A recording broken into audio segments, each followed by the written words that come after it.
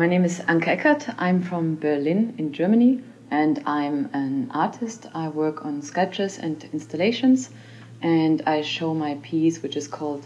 At the moment in the atrium in the A section. I love today's art, and I haven't seen too much other performances yet, but what I like is that it's so diverse, which means different spaces, different approaches, different media, different formats. So you have installations, but also concerts and performances and talks, and you have professionals meeting here. So I like that diversity.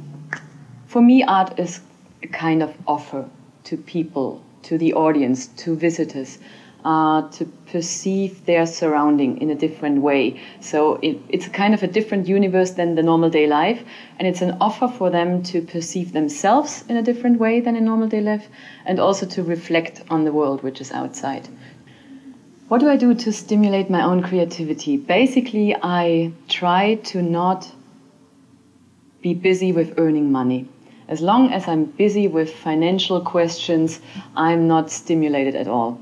But when I found a basis for me to not earn money anymore because I have a grant or something like that, then I'm able to just dive into my own world, which means it's a lot of research I do. I have to work theoretically on a concept before, on an idea, and then I have to check technical issues, and then I have to make experiments and they go wrong, and then I have to learn about it. And so I need this universe to be in there, and that means there may not be any other issue around. What do I think of The Hague?